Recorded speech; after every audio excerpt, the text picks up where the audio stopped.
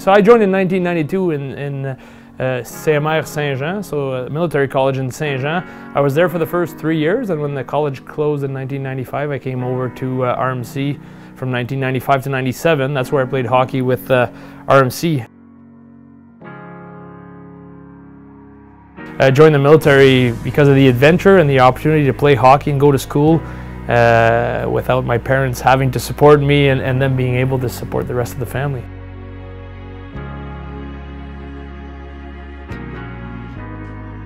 The first year playing hockey here at RMC would say probably one of the best, probably the best hockey year of my life.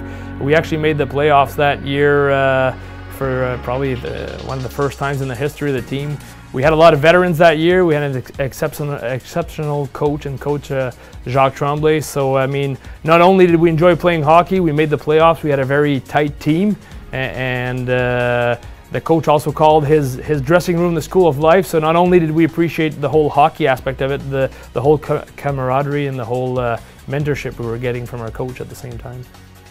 There was actually a W5 show on us at that year. So we had a good team that year. We had high hopes of beating West Point, but West Point has always had a very strong team. So the workup with W5 made that even more exciting. I remember us playing the game at the time at the what preceded, I guess, the K-Rock Center. The stands were full. It was a very tight game. It'll sound like an excuse, but a lot of our guys actually had the flu the week of the game, but we still went in because you know, we thought it was our year to win, and unfortunately we hit a very solid goaltender on the West Point side and lost 2-1, but it was a very tight game and it was a very hard-fought game, but unfortunately we fell on the losing side of it.